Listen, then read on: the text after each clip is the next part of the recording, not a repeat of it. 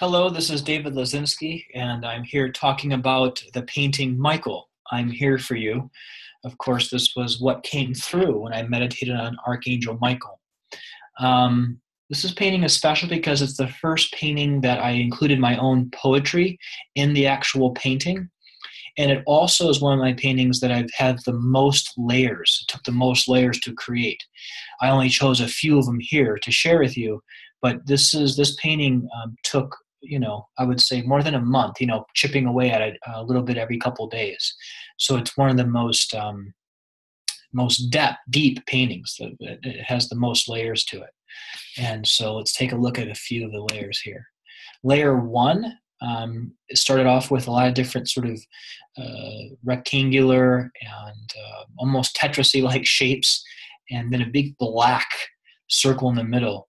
And then I was just guided to make these white wavy lines, maybe like a bunch of angel wings or something. But this was the first layer. And then, no surprise for Archangel Michael, we have this burning yellow, powerful cross. And what I really liked about this layer, it's hard to see, but the top was purple, which for people that study the angels, purple is oftentimes connected to Archangel Michael. And then I really like the flames or the wings that seem to come from the bottom part of the cross, that's in the bottom part of the painting. And so this was layer two. And then there were, again, I remember there was a handful of layers. This was one of the ones I chose. There was some scraping going on here. You see some copper color and some red and some white. And I was almost thinking this painting was getting close to being done, but I was certainly wrong. It kept going and going. And then one day, as I was working on it, I said, well, Michael, what do you want people to know?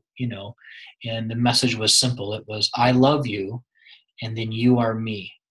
So I decided to put that beautiful message on, and then keep painting and keep painting. And finally, after adding my poetry and putting on a couple more layers, I was guided to begin to use a chisel and begin to scrape away some of the painting so that all of these different layers I had been working on over that month or so were actually going to become part of the painting. And again, the picture is pretty good, but it's one of those paintings that is really more powerful and even more colorful in person, as you can see. So this is the painting called Michael, or the poem called Michael, I'm Here for You.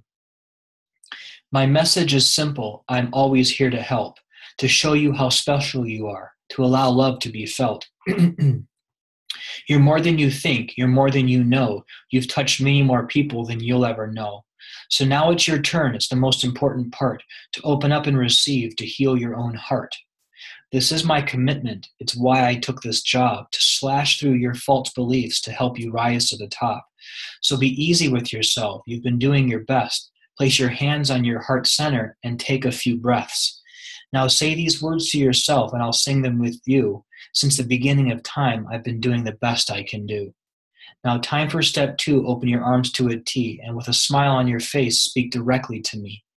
Start by venting your pain. Don't be afraid to let loose, because behind all the pain is the real version of you.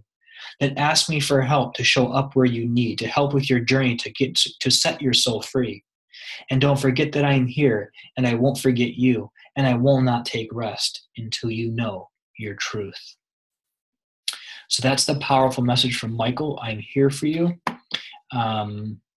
And again, if you see this painting or you take some time with this painting now, you can pause the video and just be thinking about those words and actually allow the painting to send a little healing vibration. So thank you for checking out the video. Again, I hope you get a chance to see it in person, and enjoy, and have a good rest of your day.